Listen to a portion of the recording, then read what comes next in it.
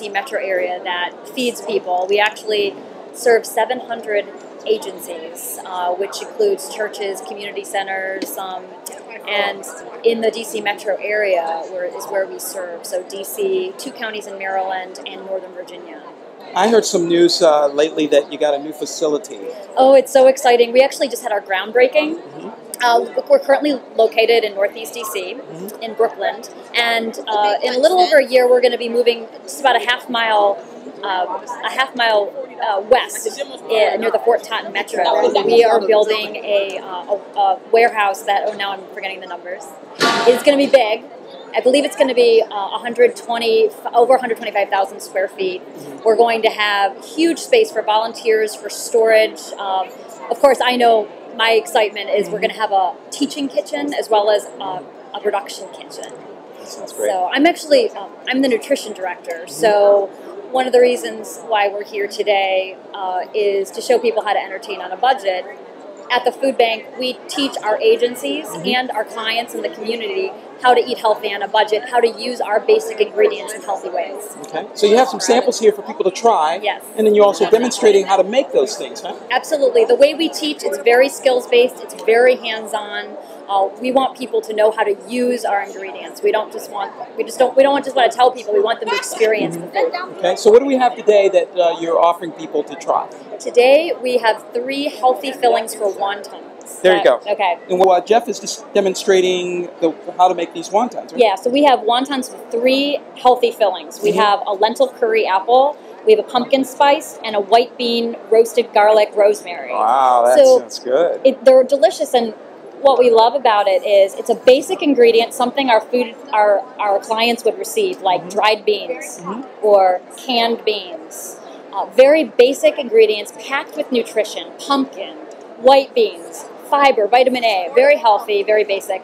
And then we're putting spices in them to make them delicious. And then, of course, you have the wonton, which is actually very affordable. You get about 15 a package, and I got these for under $1. Really? So at Whole Foods, they're a little more expensive, but it goes a long way. And so even if you're on, say, a food stamp plan or something, you can use this to really help you to meet your budget. Absolutely. Eating healthy on a budget is all about making choices. The choices being choosing foods that last, foods that are packed with nutrition, and foods that are versatile. So white beans, for example, you can stuff them in a wonton. You can mash them with mashed potatoes to make your mashed potatoes healthier. Okay. And so you can really stretch your budget. Stretch your budget, absolutely, with healthy food, not ramen noodles. Yeah, we know that that's not really the most nutritious item out there. So it's when we work with people who have limited choices, and this education is so important to us at the food bank because we're giving people choice by educating them. There you go. Okay. And what the Capital Area Food Bank, or do you think you'd be in private practice, or? Well, so I'm a registered dietitian, and so it's a 4-year undergraduate and then another year of an internship. I've loved food I've been cooking for over 20 years, so I've always loved food. I've been actually a cooking teacher for 8 years, and what I love about the food bank is it's cooking with a cause. It's cooking for a cause. Food is something everybody has a right to enjoy, no matter what social class or demographic or whatever, no matter what your background. Food gives us pride. The food that we eat should give you pride.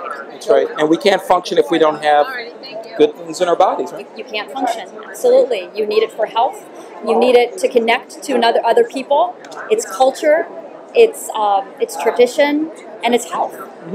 Now, this time of year, when Thanksgiving rolls around, places like the Capital Area Food Bank get more attention because of the needs for people that come from out of the area that want to come and celebrate Thanksgiving and may not have the means to prepare food on their own. Yes. And of course you have volunteers that step up and want to be a part of serving food to the community.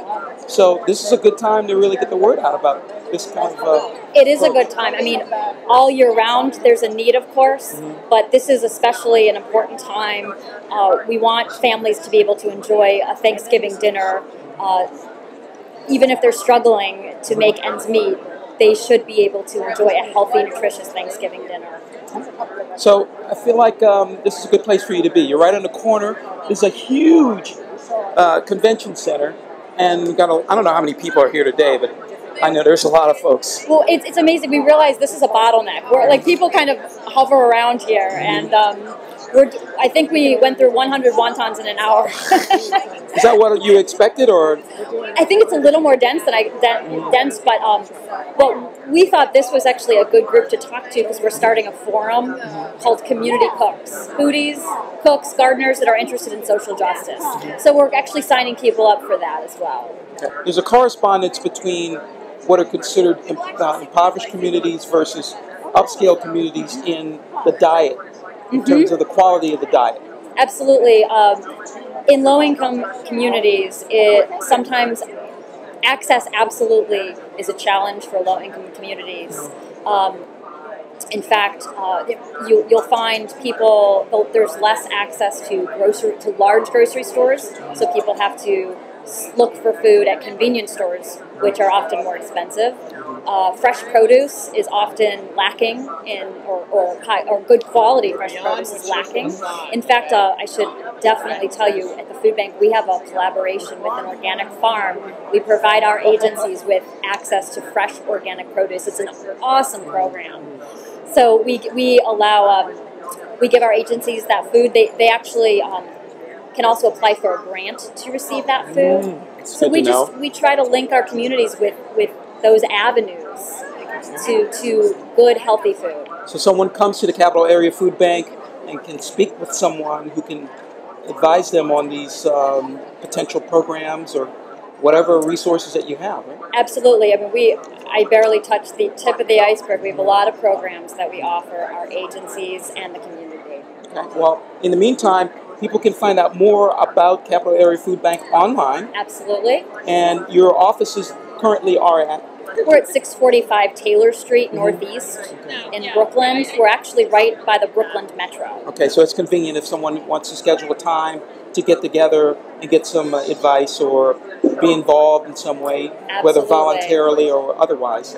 Yes, we love to have volunteers. Okay, well, it's the time of the year, so let's think about that. Yeah. Thank you, Ms. Balis. You have really been a wealth of information this afternoon. Thank you. I'm glad to have met you. You too, and to the team too. Yeah, everyone. Thank you.